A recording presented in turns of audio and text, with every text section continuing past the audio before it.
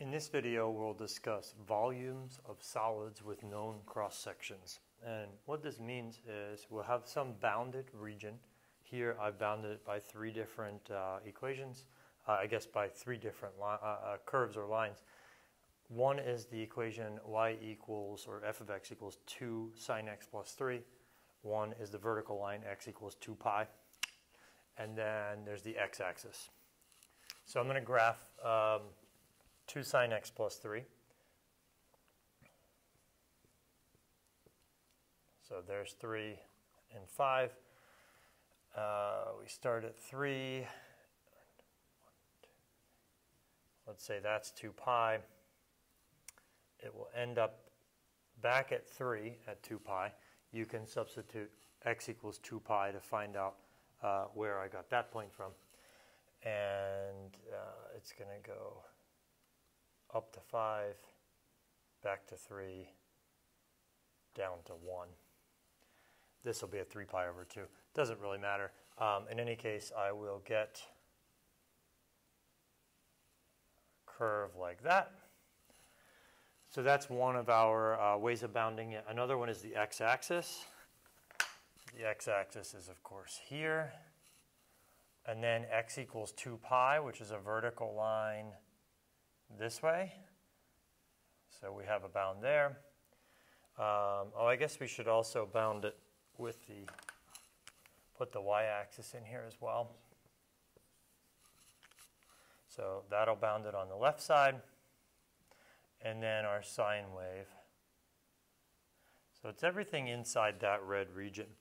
So by what I call this thing volumes of solids of known cross-sections, or I'm referring to that in any case. First, these 4 items are going to bound the base of the object. So think of this as the bottom of the object.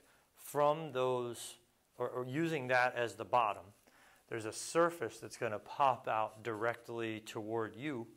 And that surface, if you were to slice this 3-dimensional object perpendicular to the x-axis, every time you slice it, you get a square. So one of the hardest parts about these is envisioning them.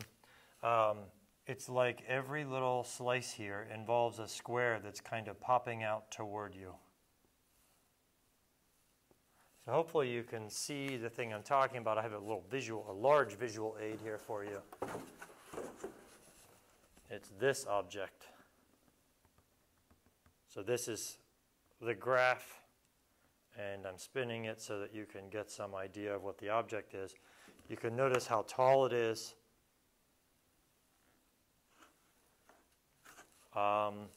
And I've specified that every time you cut it, it's a square. And you might say, well, what size is the square?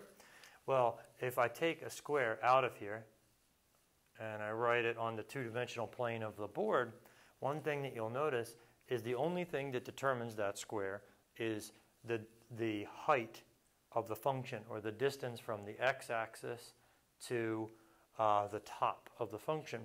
So this thing's the height, and that's measured by 2 sine x plus 3. Or you can think of it for now as just measuring the y value. So however tall that y value is, that's also the other dimension of the square. So the area of this square is y squared, which is also known as 2 sine x plus 3 squared. So what we're going to do then to find the volume of this is we're going to integrate that area function from the leftmost point, which is x equals 0, to the rightmost point of x equals 2 pi. So we'll take the big deal here is the volume is equal to the integral of the area function. And what this dx is, you can think of the dx as the thickness of each slice. And you can see here in the big visual aid, there is some thickness to this.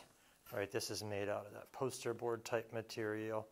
And so if you were to slice it thinner, you would get a better and better approximation of the actual volume. So we're going to integrate it, and then you integrate it, well, it depends on the problem, but in this problem we're going to integrate from 0 to 2 pi. So here we'll have the integral from 0 to 2 pi of the 2 sine x plus 3 function squared. And again, the dx represents the thickness of each slice. From here, it's just an integral question. I'll do some of the mechanics for you, and you'll multiply the thing out. So it'll be 4 sine squared x plus 12 sine x plus 9. That's just doing some simple multiplication.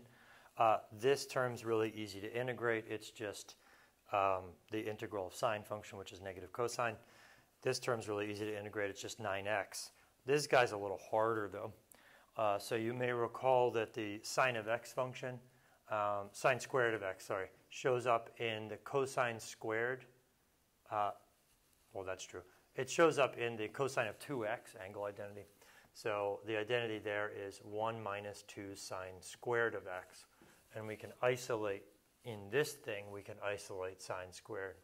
So it'll be sine squared of x is 1 minus cos 2x over 2.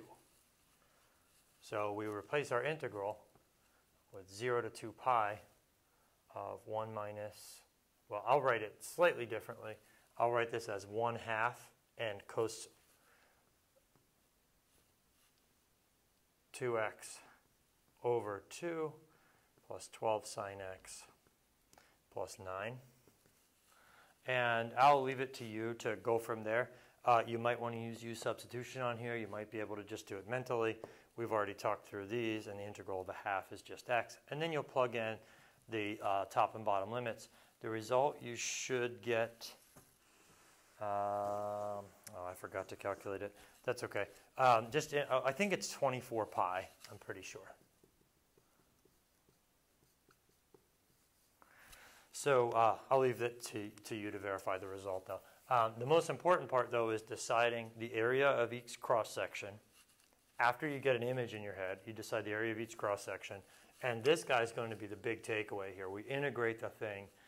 We integrate the area function, dx, in this case because the cross-sections are perpendicular to the x-axis. If we were to slice it horizontally or perpendicular to the y-axis, we won't integrate dx. It'll be an area function of y, dy. Okay, I'm going to get rid of this and offer a different problem.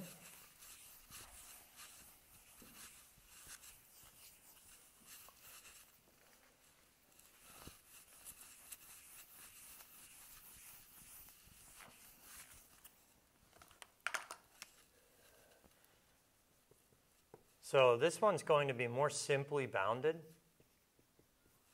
X squared plus y squared equals 1, better known as the unit circle center origin. So I'll make a pretty picture.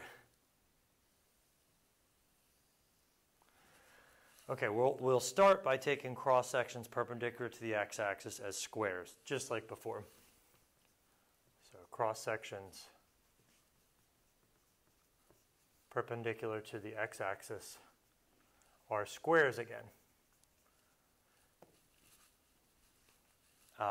So what that means is, again, coming out here, I'll draw them in red, are kind of squares that pop out of the whiteboard toward your viewing eye. So that's the image, and it looks something like this thing, where the squares pop out to you. Looks like this one's kind of fallen by accident, but you get the picture. Okay, so we'll set that one up, and first you're going to need to isolate y. So if you isolate y in this equation, you'll have the square root of 1 minus x squared. That's just the top half of the y function, so that's just this thing.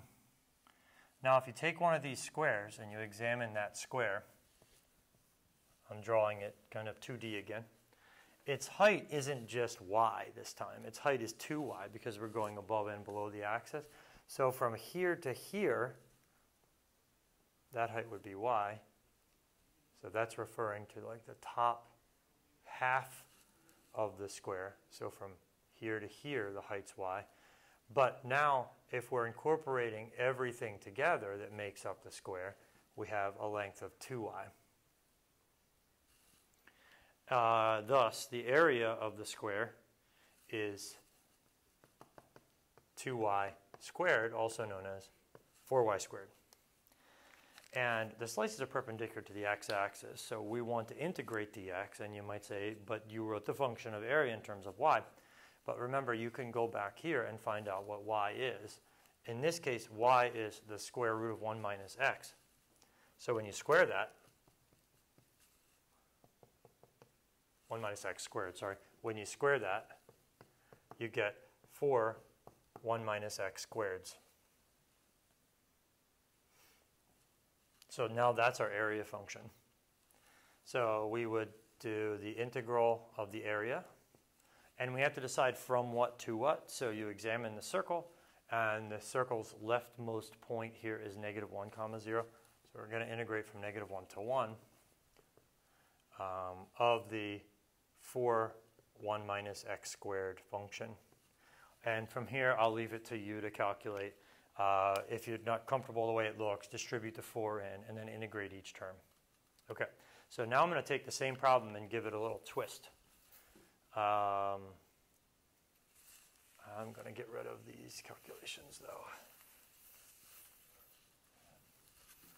So now let's take the same thing and make the cross sections this time are now triangles.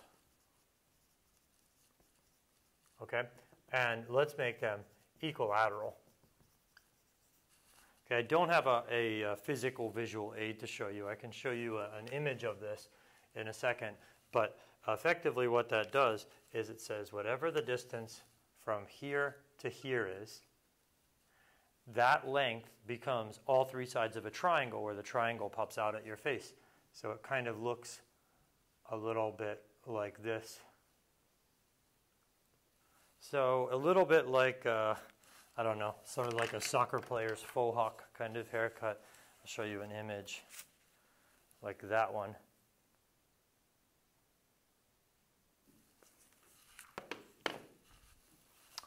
Okay, the image I showed you was twisted 90 degrees, but I think you can see what it is from here. So what we need to do then is we see that this triangle, I'm going to redraw the equilateral triangle. From here to here, the measurement is the height of the function, also known as a y value, times 2, because there's a y here and an extra y here. So that's 2y. Now I'm going to draw it even bigger. Now we need to find the area of this, knowing just that it's 2y and that it's an equilateral triangle. So we can split this in half, and thus each piece here is y and y. That's 90, 60, 30. So if the side opposite y, or side opposite 30 degrees is y, then this one's 2y, but we already knew that because it was equilateral. The more important one is the sort of height, or the measurement across the triangle, the altitude, and that's going to be root 3 times y. That's going to be the measurement of the height of the triangle. So the area of a triangle is 1/2 base height. So we know the base is y, sorry, 2y, or this could be viewed as a base. And then the height will be root 3 of y. So the overall area function will equal root 3 y squared. And that's because these 2's cancel. So that's our area. And again, going back to the problem, we are slicing perpendicular to the x-axis, so we want to integrate dx. So we're going to integrate the area function. Our left point is -1 and our right point is 1 because it's a circle. So we've got to look at this and decide what y is.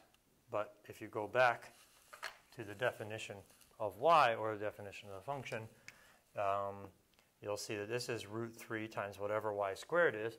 Now, what I did in the previous problem was I plugged y in and then I squared this item. But if you go to the blue equation up here, you'll see that y squared is simply 1 minus x squared. So we don't have to plug in the root just to square it later. The y value here, y squared, can be wholly replaced by 1 minus x squared. So then when we're integrating, I'll just distribute this in. It'll be root 3 minus root 3 x squared dx from negative 1 to 1. And now it's set up where, I'm a little bit worried you can't see all of this. Now it's set up where you can do the integral of each of these terms, and the integration shouldn't be the hard part. I'd say hard part number 1 is envisioning the object. Hard part number 2 is grabbing one of the cross sections, putting it in a 2D representation, and then calculating the area from that. From there, you just integrate the area. So hopefully the big takeaway here is that you integrate whatever the area function is, dx. This is if the cross sections are perpendicular to the x-axis. And then you can also do it with area as a function of y, dy. And we can do this with varying base shapes, as we've done, and with varying cross-section shapes. We did 2 of them with squares, 1 of them with an equilateral triangle. We could do semicircles, where if the cross-section of this was a semicircle, it would effectively create is a hemisphere, right? Or if you do both sides of it, you'd get a sphere, and you should be able to, from that idea, establish the volume of a sphere. So that would be volumes of cross-section, volumes of solids with known cross-sections.